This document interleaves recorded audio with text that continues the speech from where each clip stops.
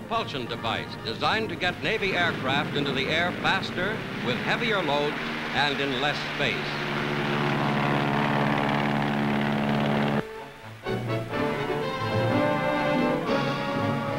Jet units, much like bombs in appearance, are fastened to the fuselage. The added power is ideally suited to planes taking off from the confined decks of aircraft carriers. Carrying a heavy load, this Navy plane uses 2 jets. It takes off in record time.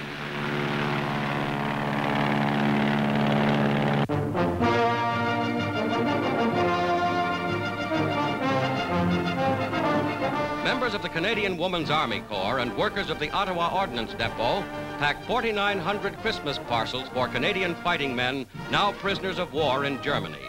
Each man will receive this special package in addition to regular monthly parcels sent through the International Red Cross.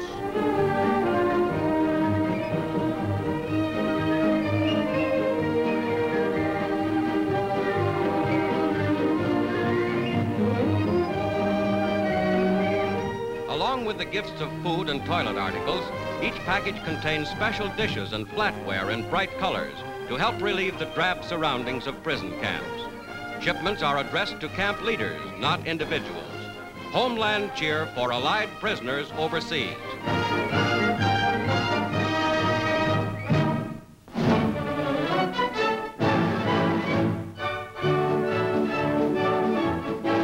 Chief of Staff General George Marshall addresses the 26th Convention of the American Legion at Chicago.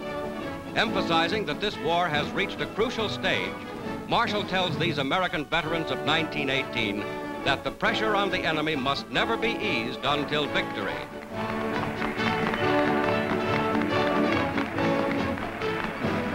The Legion's Distinguished Service Medal is presented to General Arnold, Army Air Forces Commander. I appreciate the honor that you have conferred upon me. Let me assure you that our 14 Air Forces operating in the 7 corners of the world will echo their appreciation a few days hence when they drop their 1 millionth ton of bombs on the Japs and Germans.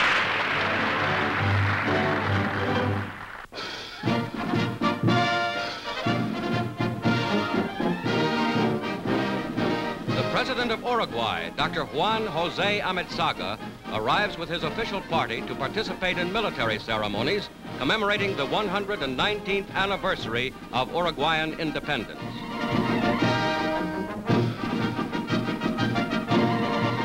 United States attachés and diplomats attend the festivities, among them Ambassador Dawson. Dr. Alberto Guani, Uruguay's Vice President. Brazilian General Goiás Monteiro.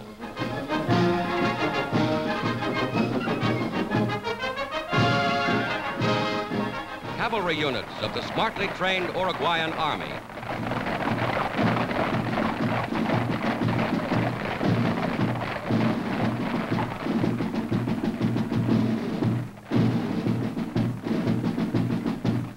Mobile artillery manufactured in the United States and other modern mechanized equipment.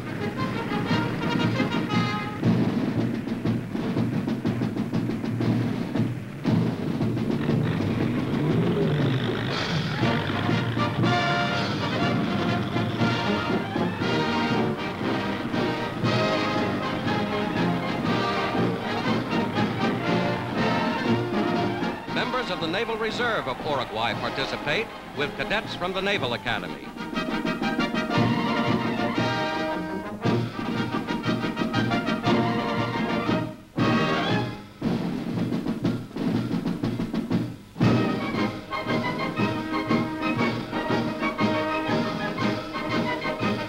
Infantry troops march with their brothers in arms in an impressive tribute in honor of the founding of the independent Republic of Uruguay.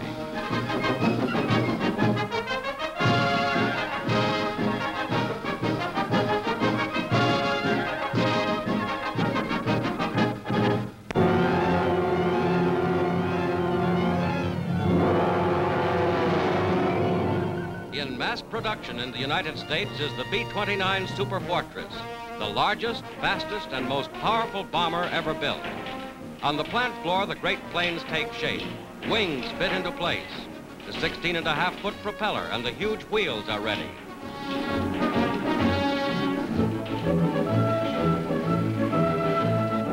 Then, somewhere in the American Midwest, the huge B-29s take to the air. Before them, a long trip across the oceans to India, then over towering mountains to China.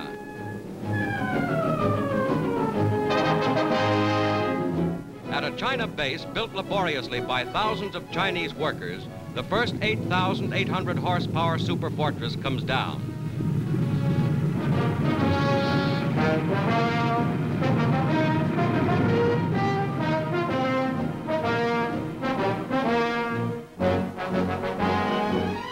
General Chennault, 14th Air Force Commander, greets the B-29 crewmen.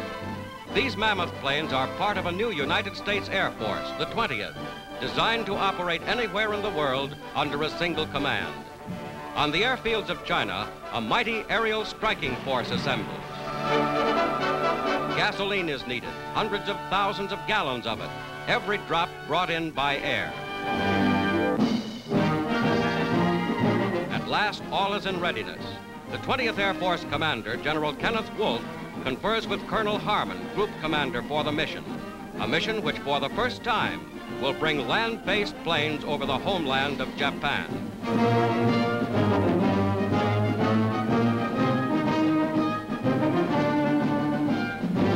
Planes and guns are carefully checked for these long-range bombing attacks.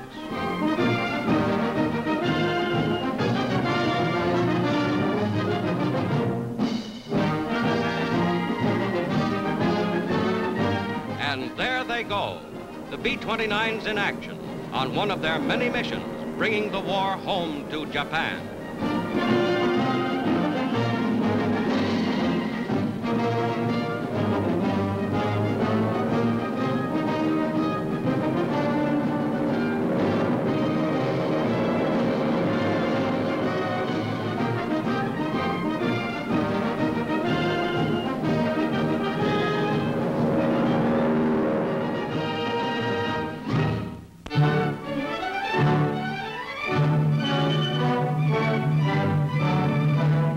Delegates from each of the United and Associated Nations convene in Montreal for the second formal session of UNRRA, the United Nations Relief and Rehabilitation Administration. To the gigantic task of helping to rehabilitate the wide areas of the world which have been devastated by war, UNRRA brings the principle of mutual aid among nations, a principle successfully tested in this greatest of wars, and now perhaps to become one of the most potent weapons of world peace and security.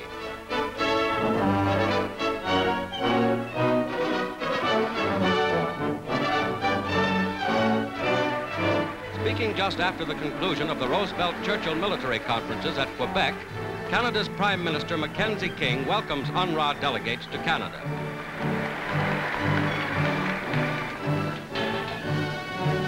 Nothing could more convincingly demonstrate the determination of the free nations to achieve total victory at the earliest possible day than the conference which has just concluded at Quebec.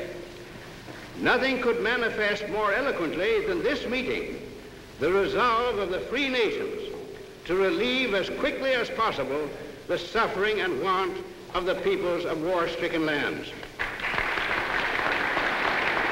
UNRRA's Director General, Herbert Lehman, former governor of New York, states the theme of this international conference.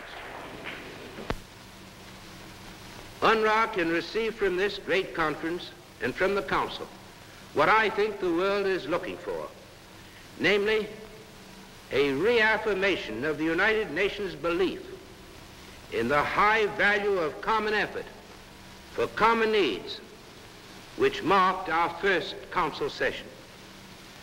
This is our declaration of united faith and common purpose. I'm very grateful to you.